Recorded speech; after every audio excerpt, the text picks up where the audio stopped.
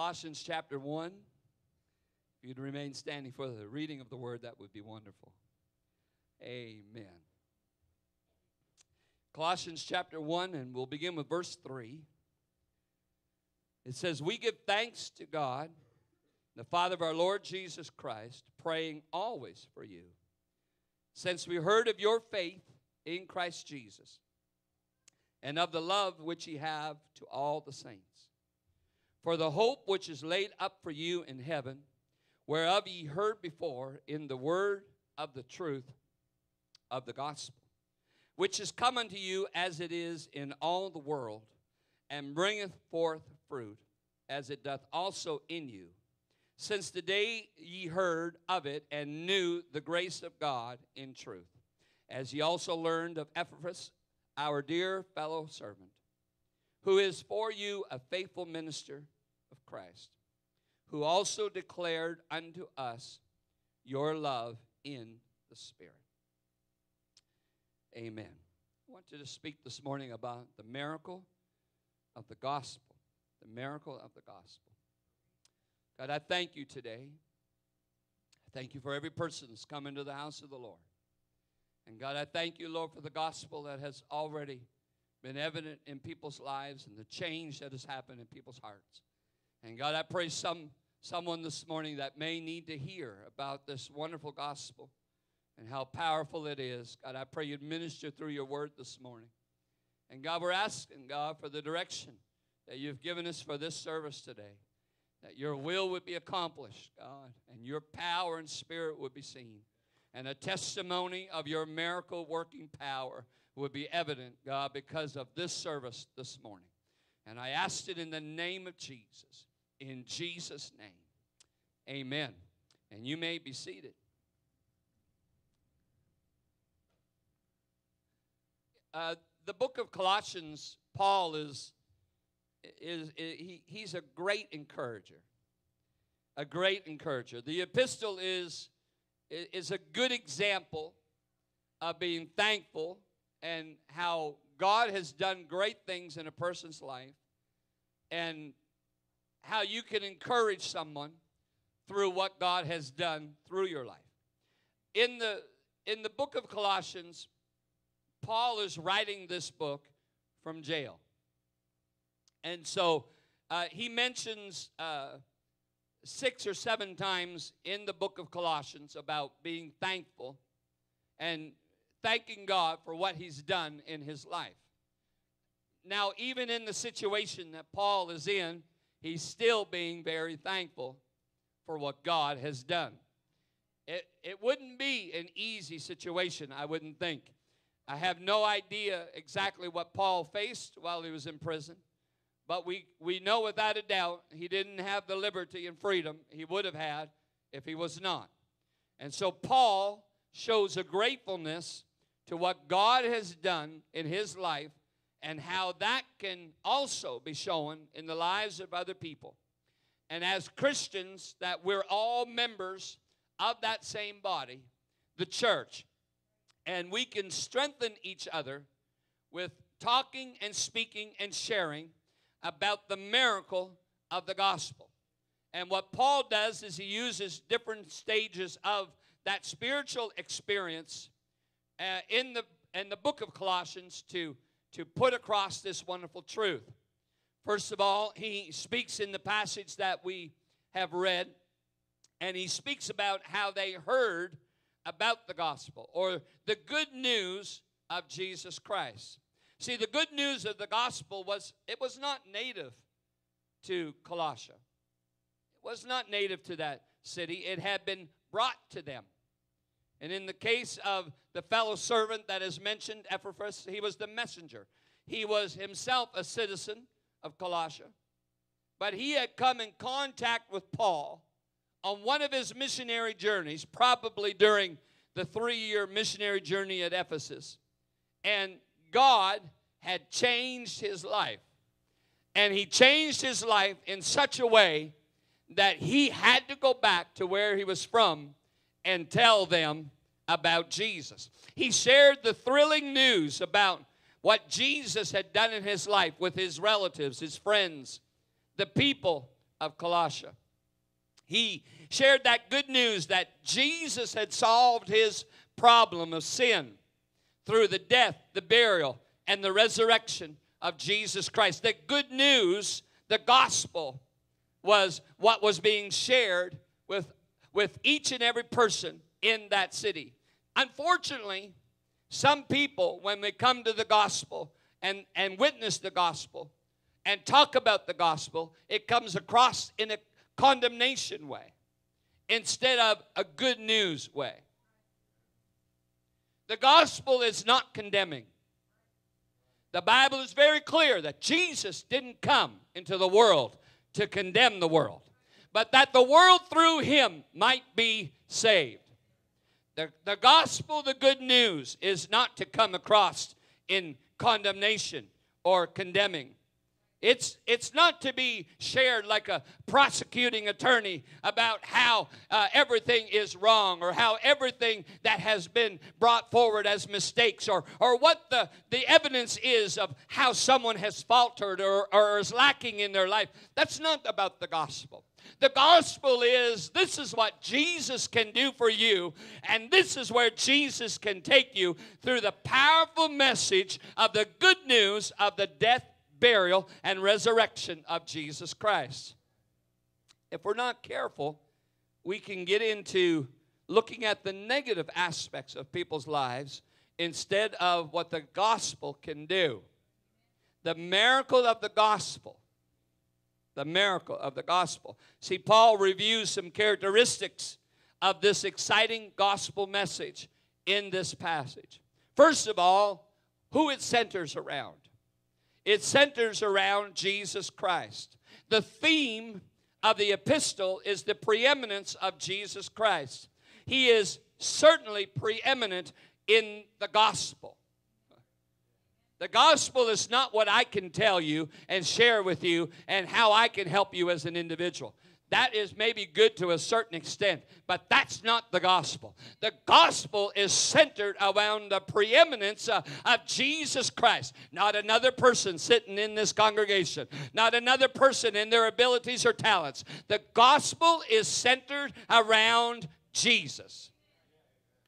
See, the gospel message does not center around philosophy or a certain doctrine or a religious system. It doesn't center around those things. It doesn't center around a building or a church or a location or an organization even as such. It doesn't center around a certain pastor. It doesn't center around a certain group of people. It only has one person in the center, and that is Jesus Christ. As soon as he comes out of the center, people's lives are not changed the way he desires. The miracle of the gospel is when Jesus Christ is in the center of what we talk about. If we're not careful, we can talk about ourselves. When we get into witnessing, when we get into sharing, when we can talk about ourselves. What we've done, what we haven't done. No, that's not the gospel.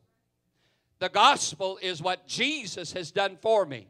The gospel is what Jesus has done through me. The gospel is what Jesus can do for you. The gospel is centered around Jesus Christ. Verse 5 tells us that it is also around the word of truth. This means that it came from God and can be trusted. The word is truth.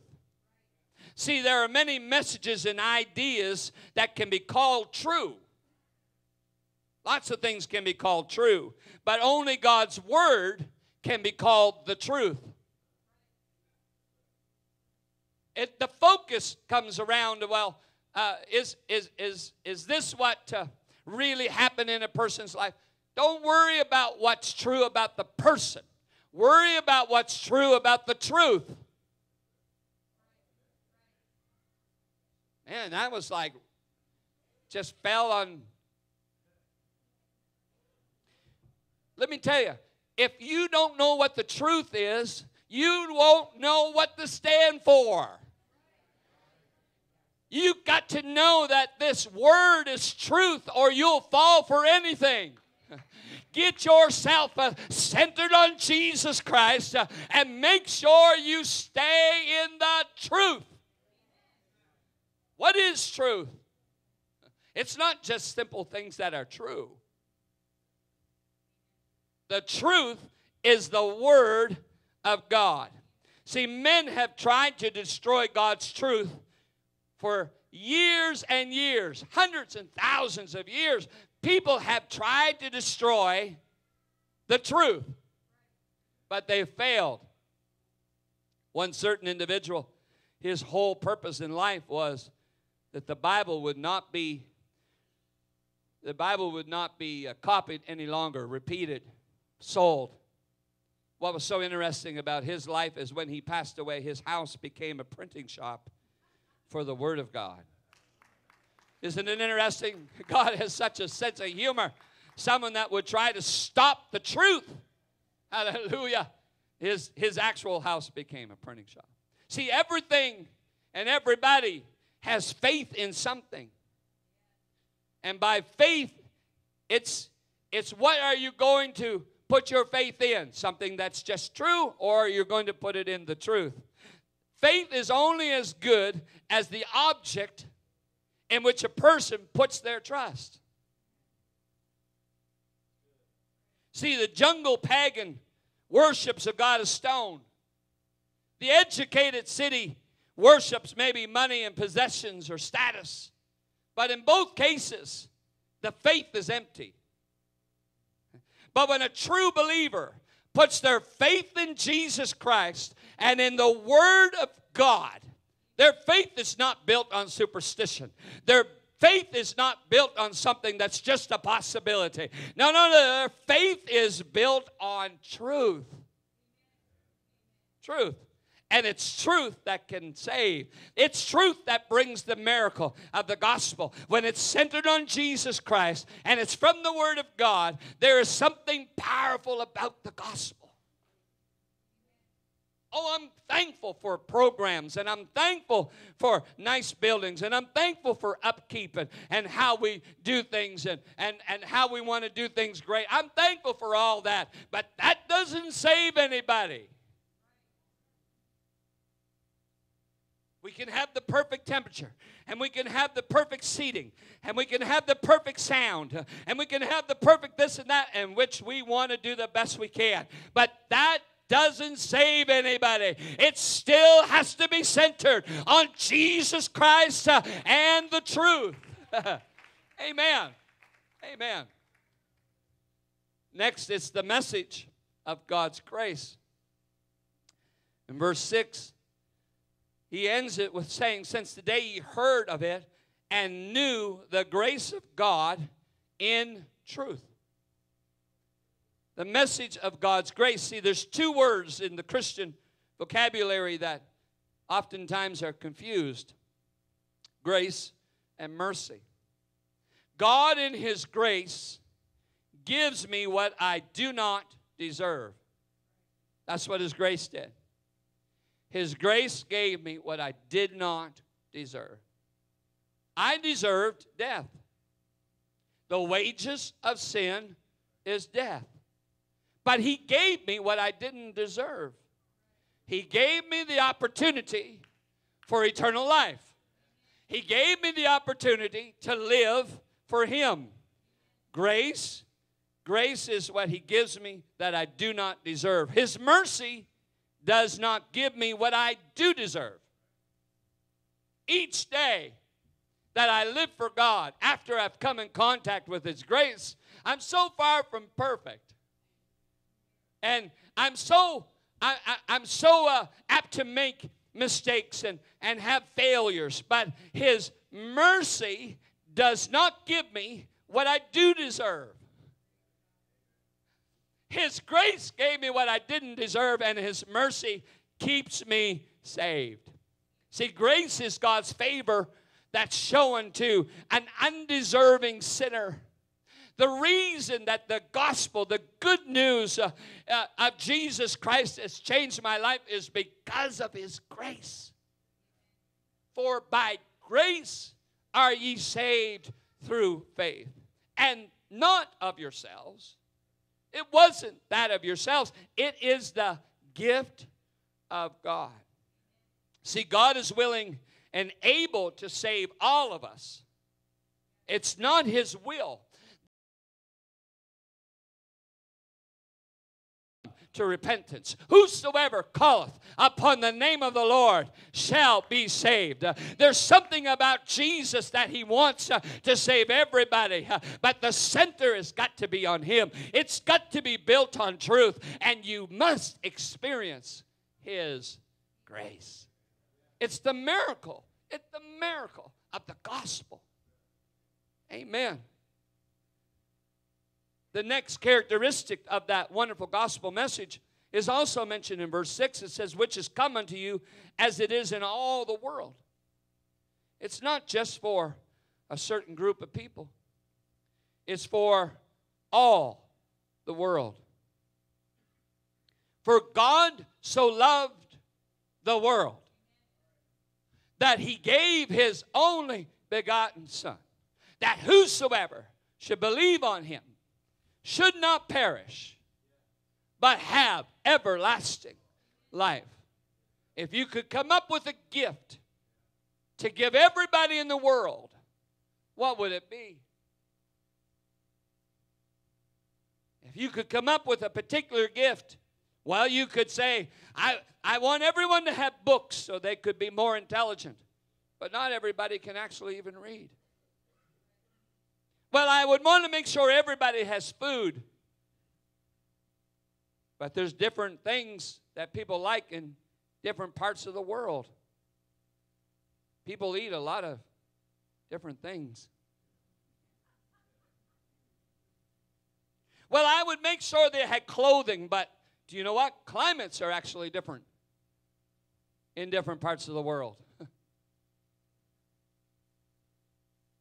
They don't need in Africa what you need here in February.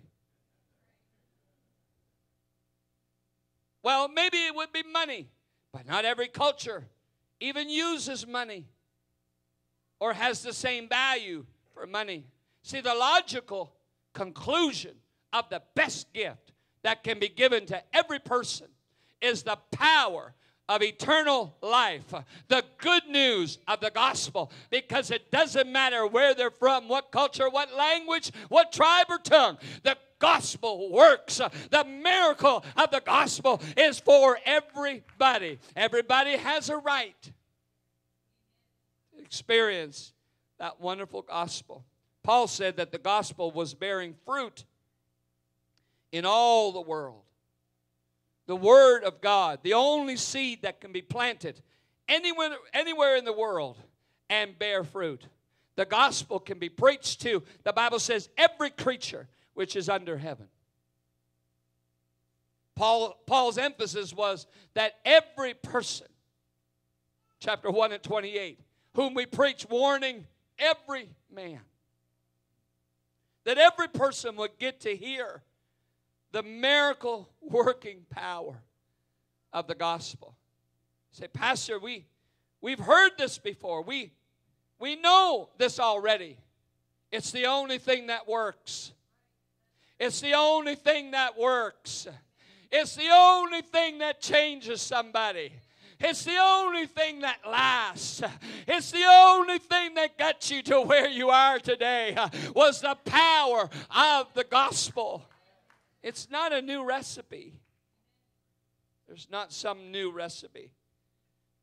The Bible says in verse 4 that they believed in Jesus Christ. Do you know it is possible to hear and not believe? See, even though the Word of God has the power to generate faith in those that hear, millions of people have heard and yet have not believed. But those who believe in Jesus Christ receive something. There's something that takes place. There's a miracle working power that is demonstrated in their life. So it's not just, so then faith cometh by hearing, and hearing by the Word of God. That's a starting point. But there is a believing that activates your faith, that causes you to obey and to experience the gospel of Jesus Christ. It's more than just a hearing. See, we're not saved by faith in faith. There is a cult of believism today, that if you just believe, you're going to be okay. That's like having faith in faith. The obvious question is, believe in what? It's not that you just believe. What are you believing in? What is it that your belief is in? Because it can only be centered around one person. It can only be centered around the truth. It has to have an experience of grace. It's for everybody. What is it that you and I are believing in? It's not that we are saved just by some set of doctrines. I'm glad for the doctrine, obviously. It's true. It's part of truth. But it's not just believing in something. What is it that you and I are believing in? There was an evangelist, George Whitefield. He was witnessing to a man, and he said, "What do you believe?" Whitefield asked. The man replied, "I believe what my church believes." And Whitefield said, "What does your church believe?" "What I believe," replied the man. Undaunted, Whitefield tried again and asked, "And what do you both believe?" "Why, we both believe the same thing." It's kind of an evasive reply to not having a clue. What is it that you and I believe in? Because it's not enough just to believe. I can believe that peanut butter is great with fresh homemade bread, but it's not enough to believe it. I want to experience it.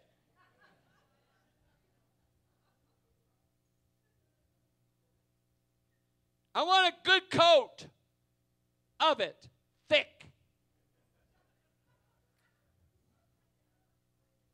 See, it's not enough just to say you believe in something. What is your belief when it comes to the gospel? Is it the death, burial, and resurrection of Jesus Christ? Is it centered on Him? Is it centered on the truth? Is it centered on the grace of God that changes your life? See, saving faith involves three things. It involves the mind, the emotions, and the will. With the mind, we understand the truth of the gospel. With the will, with the emotions, the heart, we feel conviction. And those two things are wonderful, because that saving faith, it has to go through our mind where we understand that I need Him. I have to change. I have a lack in my life. And my emotions is affected by conviction. And I realize that I'm a sinner and I need to be saved. But it's only when we exercise the will and we commit ourselves to Christ that it actually completes the process of the gospel. So our mind can know that I need to believe in something that's true, and the conviction can happen in my life, and it affects me at that moment. But unless I make a step towards God with my will, I will not experience the miracle of the gospel. And that's why people can come into the house of God and feel conviction, yet their lives are not changed, because their will is not more powerful.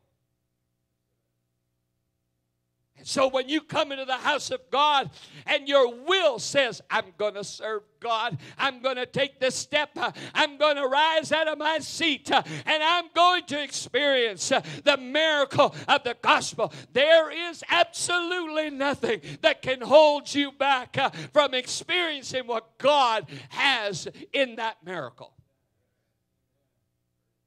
Amen. Doesn't matter what you've been through. Doesn't matter where you came from. Doesn't matter what your week was like. Your will exercised commits to the process of the gospel. See, faith is not mental assent to a body of doctrines, no matter how true those doctrines are. You can know what they are. You can even be emotionally connected to them. But faith is when you make a commitment through your will. I am going to allow the gospel to change my life. See, false teachers had come to Colossae, and they tried to undermine the saints' faith in Christ and His Word. Same type of thing that's happening today.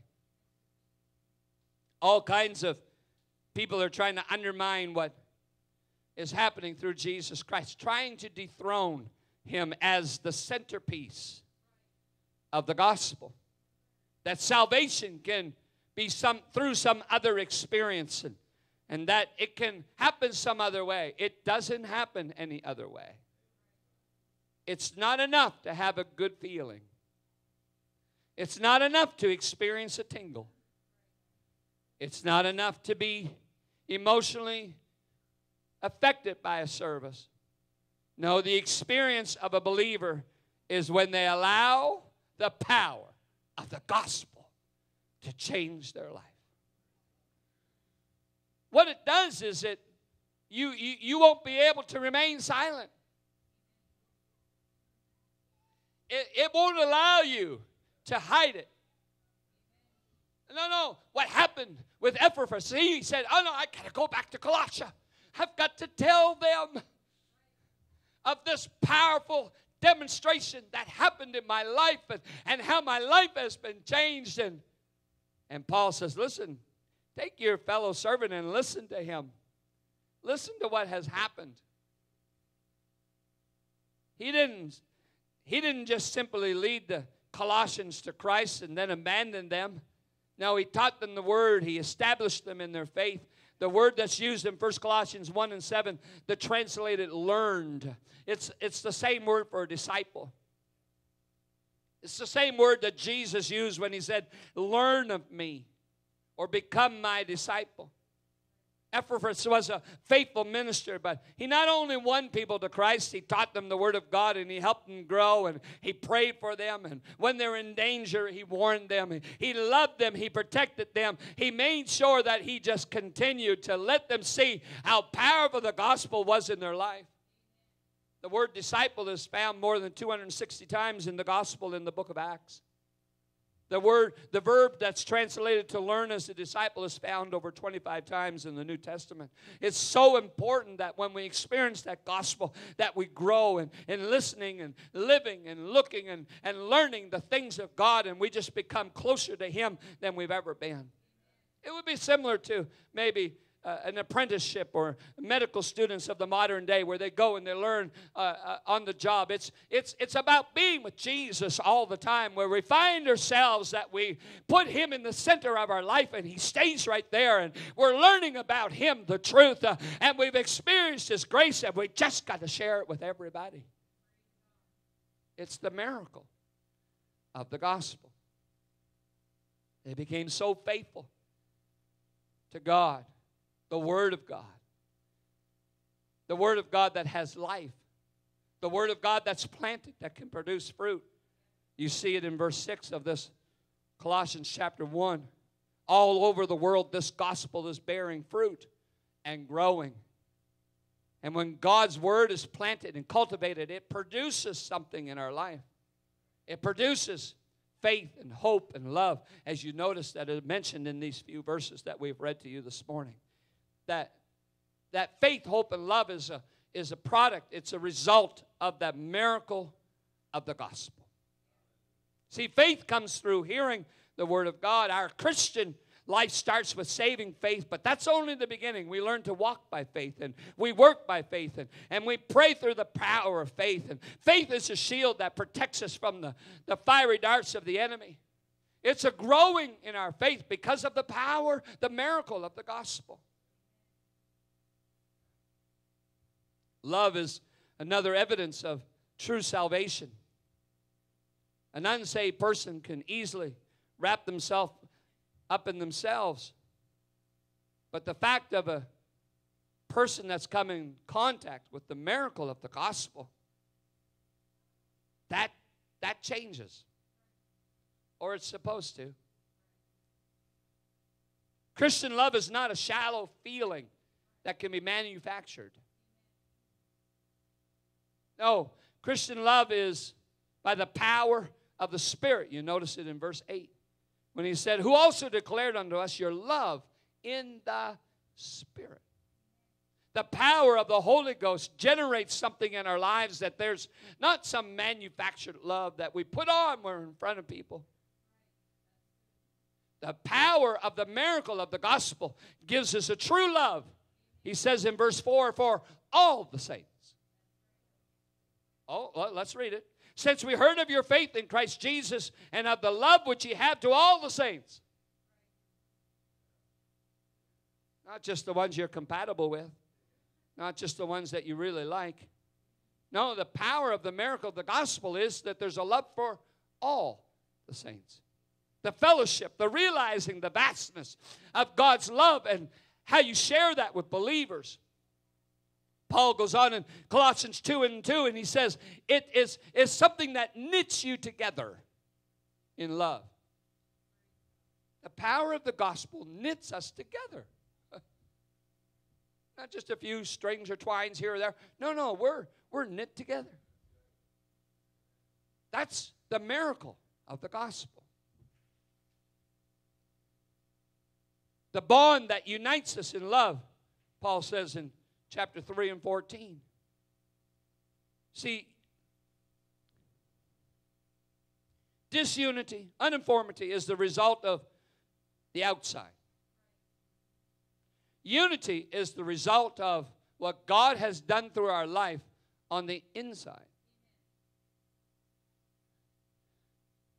So you have faith and you have love and you have hope. That is a characteristic of the believer. Unsaved people are without hope. They're without hope because they are without God. The outside of Christ, there is no hope. See, in the Bible, hope doesn't mean hope so. No, that's not what it means. There's a definite and an assurance that comes because of the miracle of the gospel when it comes to hope. Colossians 1:27, he says it's the hope of glory.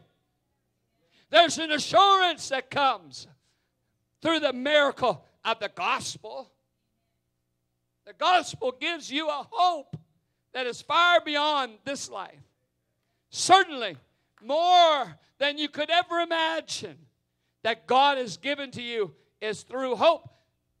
The miracle of the gospel helps you not worry about tomorrow. It gives you what Titus said is a blessed hope. A blessed hope. So here's what happens. The miracle of the gospel is centered in Jesus Christ. It's built upon the Word of God, which is the truth. It is experienced through the grace of God, which is not what we deserve. And it is to all the world. Everybody is able to receive it. And the gospel that everybody can receive, everybody, it allows us to have faith, love, and hope. Faith in something way beyond this life. Faith is the substance of things hoped for and the evidence of things not seen. You don't even need to be able to understand everything, but you got faith because of the miracle of the gospel. There's a faith that's built in you that causes the church to love each other, to love the world, to love our city, to love our community, to love our families, to love our neighbors, to love our fellow workers, to love our enemies.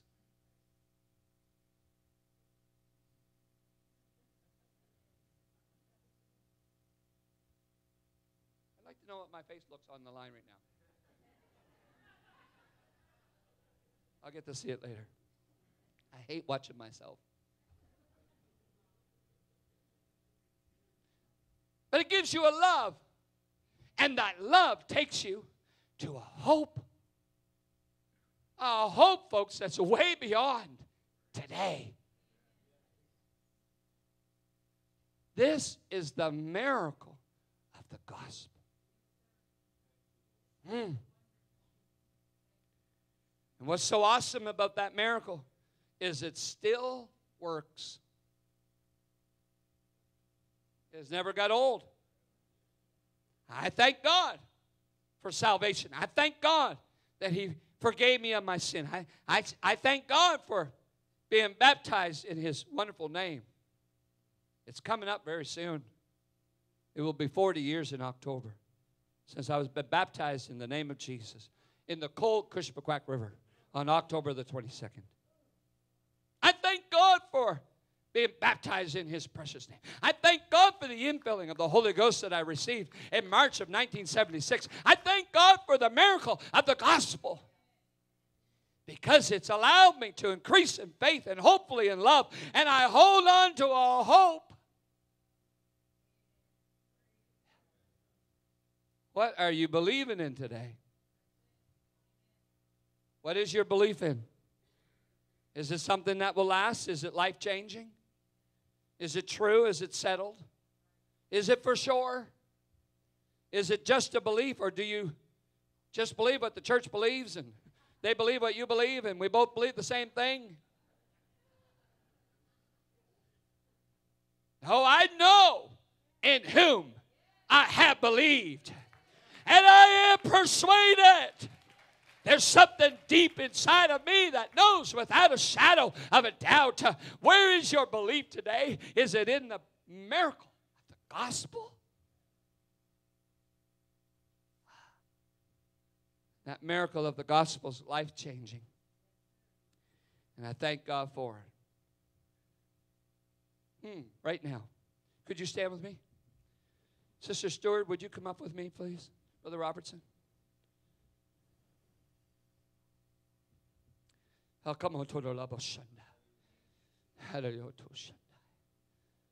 want you to take this, Sister Stewart. We're going to anoint this handkerchief today. And we're going to have Sister Stewart take this to her daughter-in-law who needs a divine miracle. But I will tell you, last night, Sister Stewart, as I was at that hospital, the power of God was in that room. And we stood. And we held hands and prayed in the Spirit. What's so awesome about God? He never leaves. And so we're going to bind together right now for a divine healing for Kim. Would you do that right now? In the name of Jesus Christ of Nazareth. God, the power of the gospel. God, in your miracle-working power, our faith, our hope is in you this morning.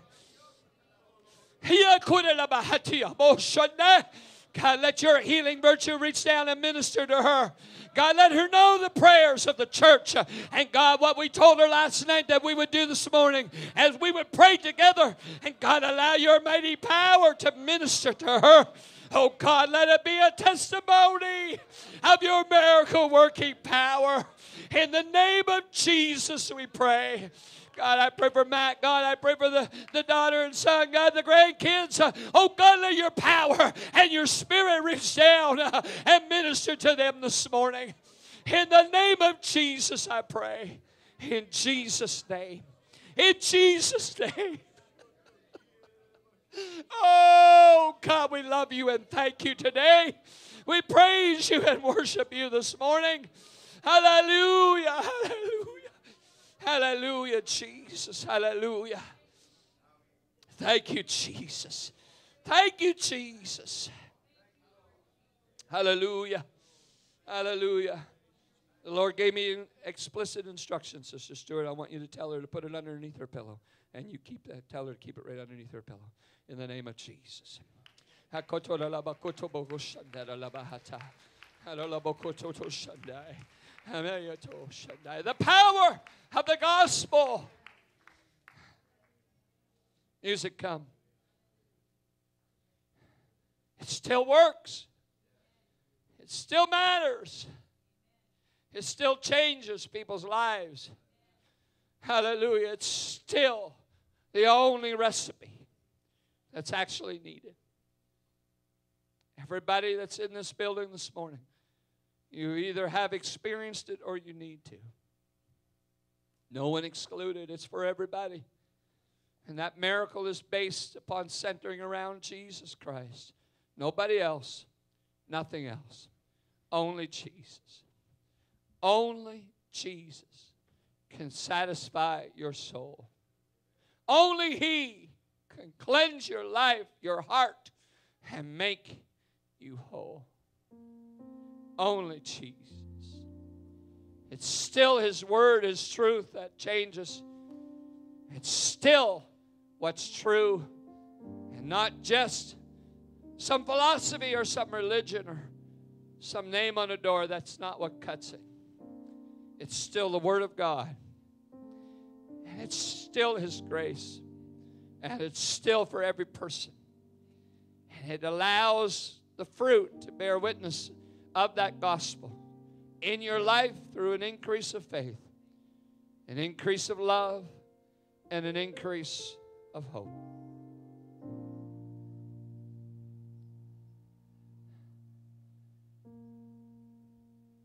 It would be very difficult for anyone to stand on this platform this morning and tell you what's going to happen next week, or what's going to happen a month from now. We have no idea in our world that we're living in what's going to happen a month from now if the Lord should tarry. None. No idea. You have no idea. I have no idea. But oh, what an incredible assurance and hope that we have this morning because of the miracle of the gospel. So I open the altar today. I open it to anyone and everyone this morning. If you haven't experienced the gospel, today's the day. The death, the burial, the resurrection of Jesus Christ, where you just open up and you give your life to God and say, God, I need what I don't deserve. I need your grace today.